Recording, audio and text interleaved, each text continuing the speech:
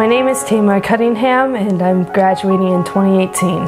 One of my favorite memories here at Fairhaven has been the Greenfield Village. First of all, I remember that because you got to go back into step back in time and you got to see how things used to be. I remember riding the Model T car. That had to be my favorite highlight of the day, but I think perhaps my favorite memory would have been Turkey Run. And we got to go on a canoe trip down a little river and underneath some covered bridges. And I remember there was this one outlet where we just stopped and we just jumped out and we were just like swimming around in the river. And then we turned around and looked and we saw some signs that said, "No swimming." We were like, oh well, who's going to tell on us? So we just kept on swimming until the rest of the group caught up with us and we had to keep going. Some of the most positive influences I've had here is especially the staff, because all of them I've been able to sit down over the course of my years and be able to just talk to them and get to know them better, and also they've been able to help me, you know. Miss Ramus, she always makes herself available to us. Many times there's things I've said and, you know, I may not mean it the way I say it and it came out wrong, and so she kind of helps me to kind of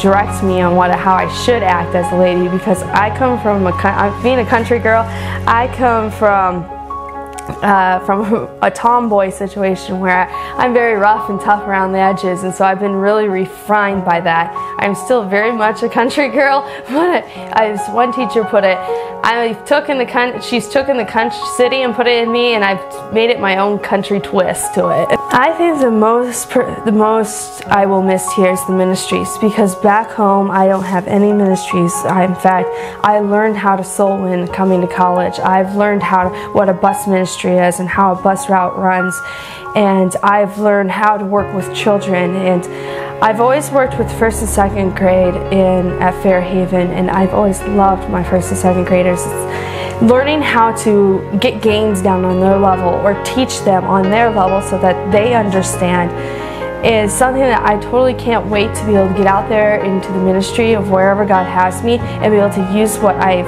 been taught and put it to good use. To those future students, I would have to say, try for at least 1 year. I mean, there's nothing like getting at least a solid background in Bible, and that's something you will find here, is you'll find an easy to understand format to be able to understand the Bible and get to know God more.